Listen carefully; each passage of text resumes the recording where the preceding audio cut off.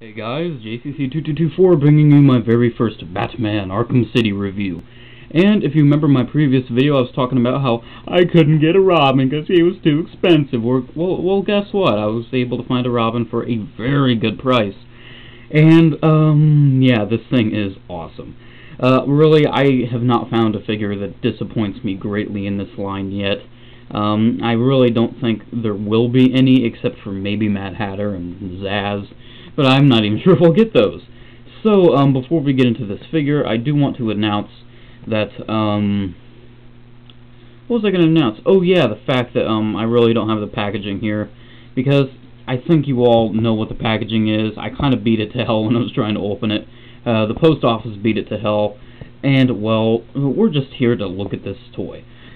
I only really have, 2 complaints about this. And they're kind of similar to my Catwoman, but except one is actually rather different. But first off, let's talk about all the accessories, and then I'll get into the complaints. He comes with 2 main accessories. He has this black disc of basage, as many people refer to it as. I'm not sure if many people refer to it as the black disc of basage, but I certainly do. Yeah, it's just a black disc. It's nothing special. You can see how it says DC Comics on the bottom. This fits any NECA or 6-inch figures, at least with the Movie Masters and the Predator. It is a really good base. Unfortunately, they're not packed in with Arkham City Series 2 through 4. And I think the reason behind that is because you can see right there it says DCD, which means DC Direct. And because they changed it to collectibles, I assume they just really were lazy. Like, we can just scrap this base, no one likes it anyway. But I did. And the other accessory is another blank black thing of nothing. Yeah, you get a base that's nothing but black, and you get this staff, which is nothing but black. This thing is a huge disappointment. Look at this. This is all it is. Just a black stick. Really, it's just a black stick. That is literally all it is. It has no paint application, it has no molding, it is just a black stick. It's and no words really describe why all he comes with is a black stick. I mean, it would have been cool if it came with like a little, bullet shield clip on or something, but I mean, a black stick? That's lame. My other complaint was the hand that he holds it in. As you can see, it is formed specifically for this black stick, but I actually had to alter this figure like I had to alter my Catwoman to actually get him to hold it. I had to take a screwdriver and I had to puncture it through his hand.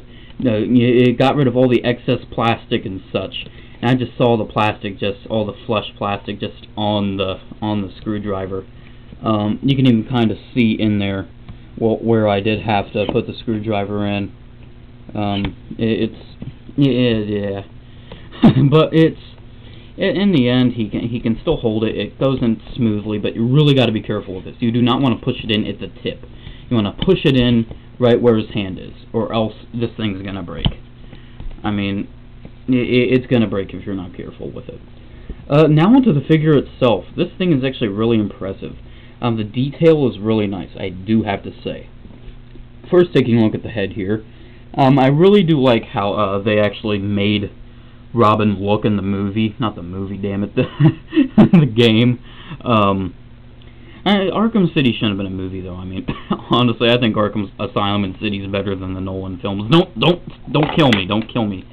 Sunfall. But as you can see, he has a hood there, and it's actually permanently attached to the head, so it can actually rotate with his head, too.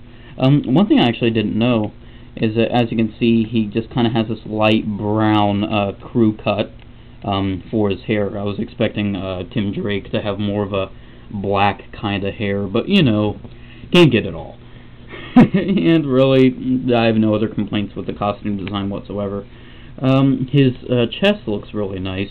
I still don't know why he has that random R there, though. It's like, hey, look at me, I'm Robin, woo! Oh goodness, I see him doing that at some point in his life. He does have some really nice detail all along his body armor. His gauntlets, too, I like how they're still kind of, reminiscent of the green gauntlets he typically has. Really like the yellow inside the cape. His pants too. Really do like the look of the pants, and the fact that he still has green boots covered by body armor, which is dinged up and bruised, which is really nice.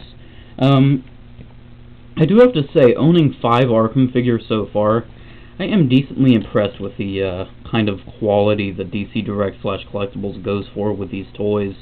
I mean, the articulation ain't perfect on some of these, but the articulation's good, the detail's spot on. I mean, I don't have a lot of complaints with these. But I always have like 1 or 2 complaints with every figure, unfortunately. Now onto articulation. He has a ball-jointed neck, but it's mostly just a side-to-side. You do get a sliver of up and down. It's not too much, but I do like that the hood goes with his head. He has a nice ball-jointed shoulder. It doesn't go up too high because of this cape, but it's actually not because of the cape. It's because of how the shoulder joint is made. So I don't know why people say, "Oh, the cape hinders the shoulder articulation." It's a shoulder articulation that hinders itself, people. He has a bicep swivel, and he has an elbow joint, which really doesn't go as far as I'd like it to. He has a swivel at the wrist here. He has no waist joint, which I really want to like that.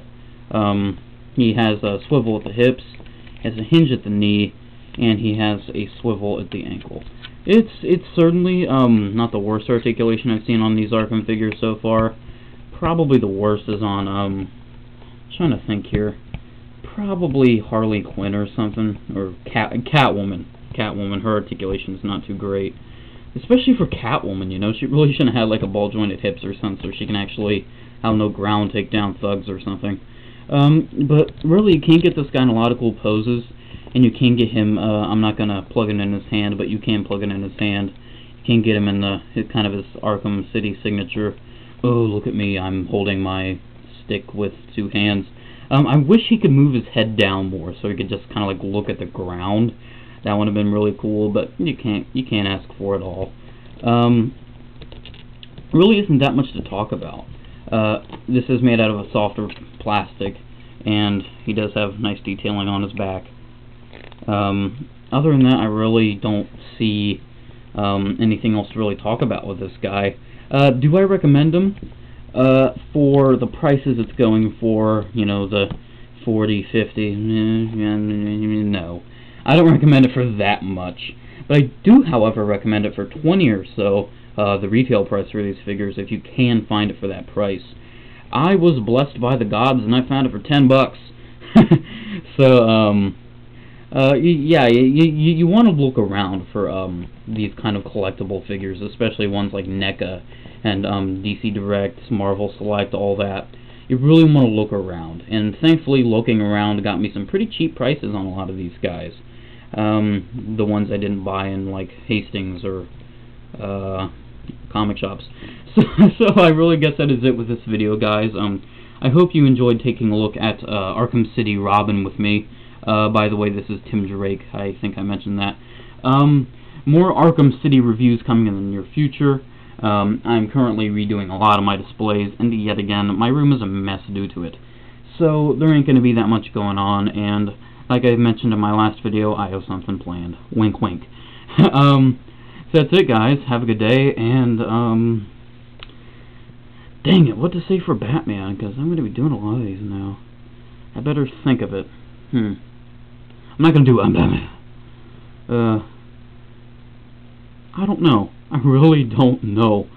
Freeze well, stay cool, bird boy. I don't know. And I bumped into the camera. I don't know what to say.